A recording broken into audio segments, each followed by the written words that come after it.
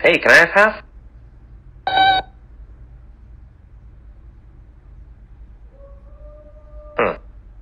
Dear Tim and Moby, how do cells divide?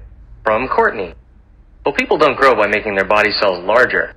Instead, cells divide, making 2 cells from 1. And luckily, cell division is a lot more precise than Moby's sandwich dividing skills. When a cell divides, the nucleus leads the way. We call it mitosis when the nucleus divides into 2 identical nuclei. Mitosis ensures that each cell offspring will have a complete set of chromosomes just like the parent cell. Chromosomes are 2 DNA molecules held together by a cellular structure known as a centromere.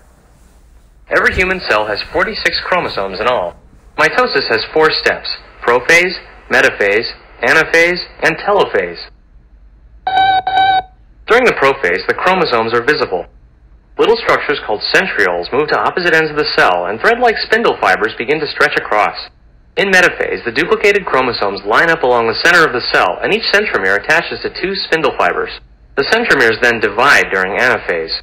Identical chromosomes separate and move to opposite sides of the cell. The final phase is called the telophase. During this phase, spindle fibers start to disappear.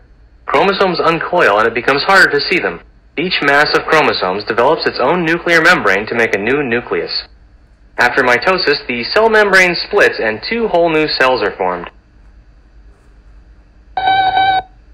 Well, both plant and animal cells undergo mitosis, but plant cells don't have centrioles and they have a rigid cell wall. Well, living organisms grow by cell division, so mitosis is pretty important. Hey, what are you doing? Trying to make them perfectly even, huh? Good. Let me know when you get it exactly right.